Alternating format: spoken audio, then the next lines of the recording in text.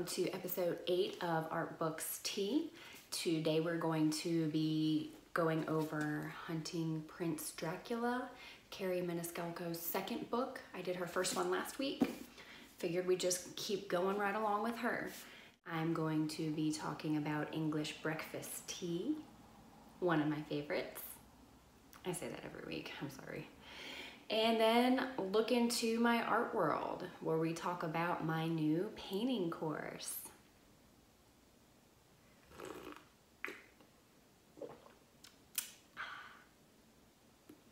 Diving right in. Hunting Prince Dracula by Kerri Maniscalco is, like I said, the second book of her series. These books are sort of standalone, but also go well in a series, so each one has their own unique story. In this particular story, our heroine, Audrey Rose Wadsworth, from the first book, is now in Castle Dracula. They're studying an autopsy program, which at the time period that she's in, all of the male people in this autopsy program, because females weren't really allowed, they are not happy about this, and people are dying. Bum, bum, bum. It's not as good as the first book. I'm sorry, I don't want to hurt anybody's feelings, Kerri. But I feel like she focuses a little bit too much on the emotions that Audrey is going through and a lot less on the plot and action in this book. So it was harder for me to get through. So unfortunately for her second book, as cool as the cover art looks and as awesome as it sounds with the title, like Hunting Prince Dracula, I have to only give it 2 out of 5 pickles this time. That's the first really low grade I've had to give, and it hurts my heart, and I don't like doing it. It doesn't feel nice. But that's where we're at. Next up, English breakfast tea. This is an excellent morning wake-up tea. It has a really great flavor that goes well with milk and honey. It's an easy tea to drink. It's medium bodied, and the steep time all depends on how much caffeine you want in your morning routine. Tea has a different sort of caffeine. It takes you up nice and slow and levels off, as opposed to coffee that is like whoosh, whoosh, super fast up, super big crush, which is why I don't drink coffee anymore. There are decaf options for English breakfast. And I just really love this tea, and as usual, Harney and Sons has an excellent option for you.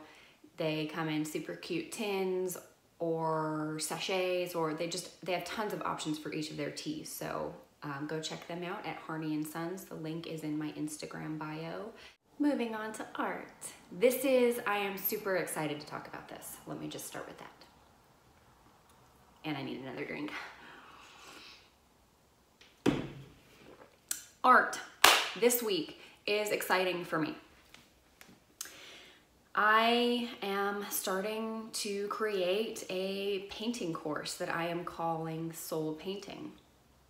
It is called this because I have gathered all of this information based on my personal art journey, and I'm putting it into this course. I'm making this course for me 3 years ago, basically.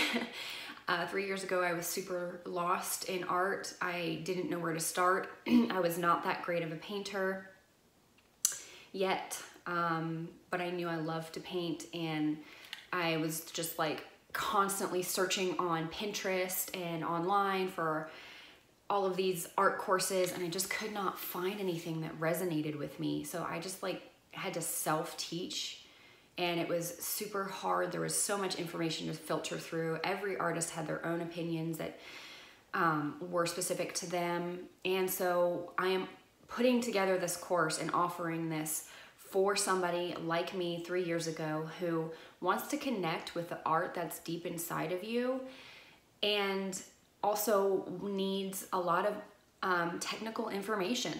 So I'm blending the technical and logical and practical with the spiritual and deep soul connection. A lot of times as artists, we tend to shy away from that deep kind of art because it's very personal and it's scary to show the world that sort of thing. But at the end of the day, that's the most beautiful art that you'll ever create, is the stuff that comes from deep in here. And I truly believe that every single person who has any sort of inclination to create art is an artist waiting to blossom and show their light with the world. And the world needs that, especially now. It doesn't seem like art or paintings can change the world in any sort of way, but truly it does. The beauty and a lot of times the meaning behind the art is what changes people. It brings light and happiness into their life. And I want to teach every single artist, or every single person who wants to become an artist, or every single person who just wants to paint because it's fun. I want to teach all of you how to get to that place. So I have a pre-order up on my website right now, pickleheadpaints.com.